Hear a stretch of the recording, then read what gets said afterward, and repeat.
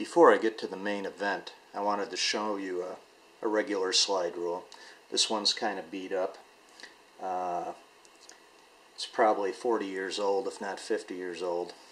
But slide rules basically work by lining up the numbers on one moving bar, and then you'd have a slider,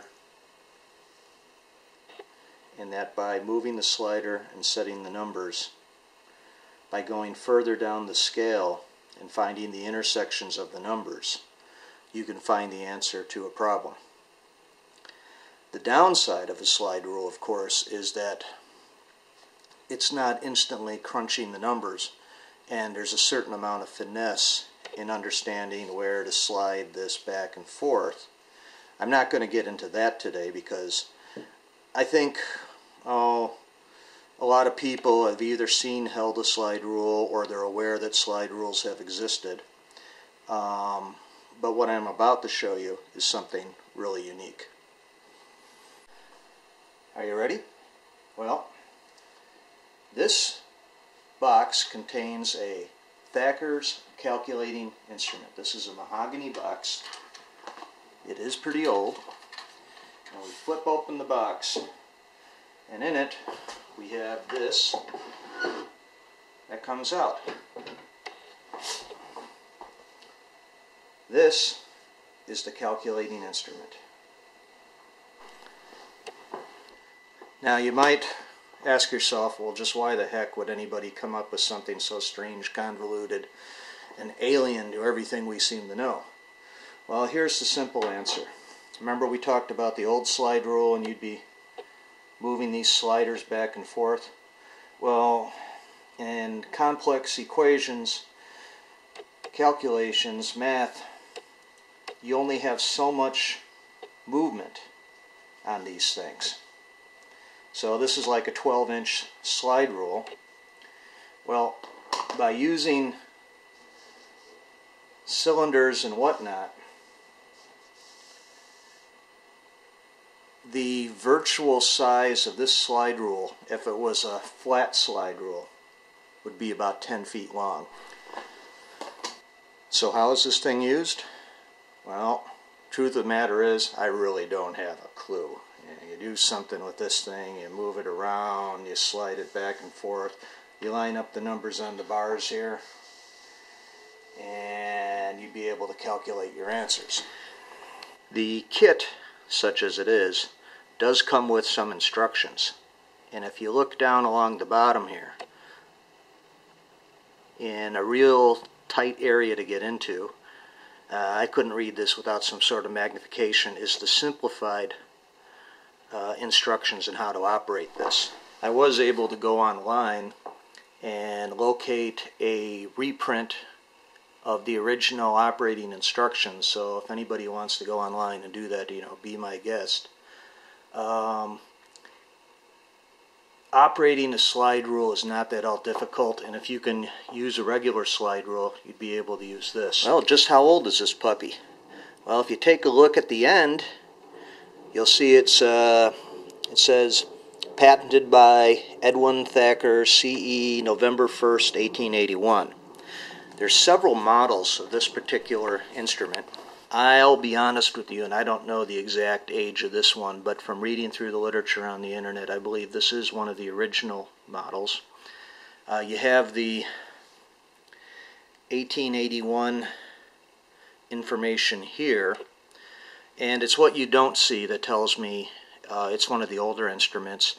On the next generation that they made sometime in the mid-late 1880s, at the ends of these bars, these parallel bars, there were a number of large letters that were stamped, and that was helpful in operating the device. But as you can see, those letters are not present on this particular device.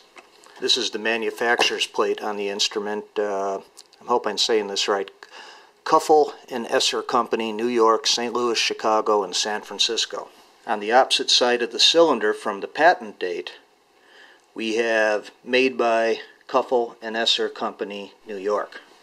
You know, when you're doing a video about an antique calculating machine, it's really hard to be dramatic But let's try some camera action here. Here we go. Here's the whole thing. And I started from this point because I wanted you to see all the calculations here. And then as I pan, you can see all the different bars. And let's just give it a little bit of a spin here. You can see the numbers lining up. And then you can see how when you slide it in or out, you can have the results tabulated for yourself. Where did this come from? Where is it going to? Well, it's not mine. I was able to borrow this from a retired engineer. The story I have on this particular instrument is that it was recovered from the general offices of a steel foundry in Chicago. This particular foundry was located on Sacramento Avenue and the railroad tracks, the old Chicago Northwestern Railroad tracks. So some of you know from my channel that I really enjoy railroads, rail fanning. I'm kind of hoping that this had been used at some point in the development of the railroads. The instructions that I mentioned, the ones you can get online, they talk about all the different uses for this instrument. And I noticed that one of the uses was to calculate the load on a steel truss bridge. And if you can calculate loads of steel truss bridges, you can imagine this is a pretty sophisticated instrument, and you could probably do a lot of factory type work with this. It's not just a matter of the production in your factory, but all of the logistics that go into it, and then the support services. One page of the instruction manual was devoted to calculating earnings. You could use this to calculate how many hours a person worked, at what pay rate, and what, if anything, needs to be deducted from their checks. This being, of course, in the pre-income tax days. Alright, well, I'm going to put it away now. And I'm going to be very careful to slide this in and get it all even.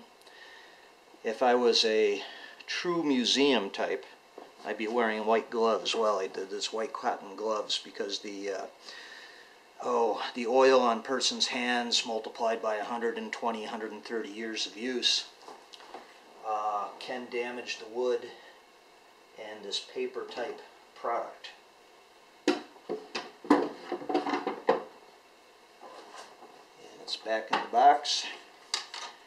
And I gotta get it back to my friend. So I hope you enjoyed this video of the Thacher Calculating Instrument.